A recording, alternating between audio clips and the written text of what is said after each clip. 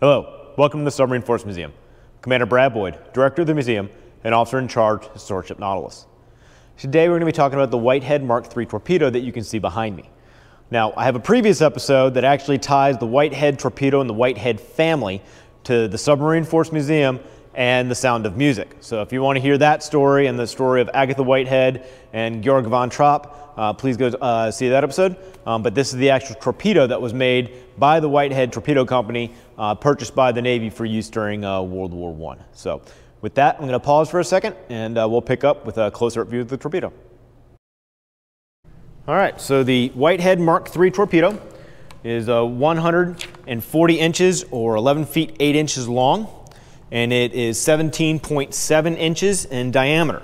And this is why it was fired out of an 18-inch torpedo tube. So you can see 17.7 inches in diameter. It was 845 pounds. By the way, that is a guide pin. So the same way if you ever watched our episode where we showed you the torpedo tube operations on board Nautilus, where there's a guide pin to help force the torpedo to be upright, that's what that is. It slides in a groove in the torpedo tube, which keeps your rudder and stern planes in the upward direction or the horizontal direction as desired. For rudder needs to be up, down, and the stern planes need to be left, right. But anyways, and then it ran, by the way, that's the warhead section, the red part up there. So that's the warhead. It had 220 pounds of gun cotton. I'll explain what that is in a second. And then it had a compressed air section. It was filled by compressed air from the ship through that connection right here, actually. So it'd be pressed up to 1,300 pounds per square inch.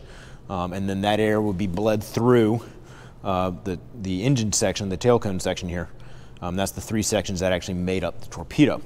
Gun cotton, by the way, real fast, that's a nitrocellulose. That's the technical term for it. Gun cotton's kind of the colloquial term or the layman's term.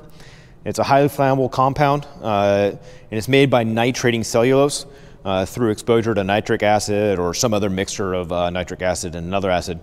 It's used as a replacement for gunpowder and propellant in firearms as a way to help make it a little bit more stable, a little bit more compressed in for packaging.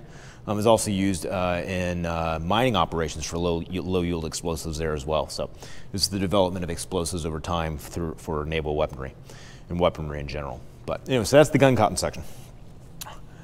The exploder, so it had contact, not magnetic influence. It was not a homing torpedo.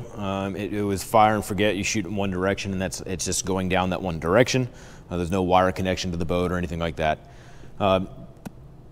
Main difference between this and other torpedoes was this right here. This is the Aubrey gyroscope. So Ludwig Aubrey was an Austrian engineer and naval officer, and he came upon Leon Fischl's gyroscope, which was invented back in 1851, but really kind of ignored by everybody, and he came up with a way to use it. And so you'd have a brass ball in there, and that ball was spun by compressed air through that connection right there down into it, spun that ball up, and that was able to determine what course that the torpedo was actually headed on, and it would allow you to have a preset course, and it would then, with the difference, be able to control the rudder to steer the torpedo back on the course. Now this is not homing, this is just I want you to go down course 090 go east. And if you start getting pushed by set and drift or whatever to another direction, then you can use that to, rudder will bring you back onto 090 to make you much more likely to hit your target. That's what it's trying to do. Not homing to say the contact move over here, I know where it is, I'm going to steer to it, just keeping you on course. So that's that. And Ludwig Aubrey invented this, patented the design, and then sold it to Robert and John Whitehead of the Torpedo Company to put into torpedoes.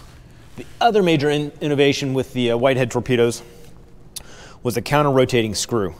So you see right here, you got the screw in front, and when that rotates this way to drive the torpedo forward, the torpedo will actually tend to rotate this way. It induces a torque. We have the same thing in submarines. We can control it there manually by either using planes to control the rotation, or design with how planes are set to automatically naturally reduce that.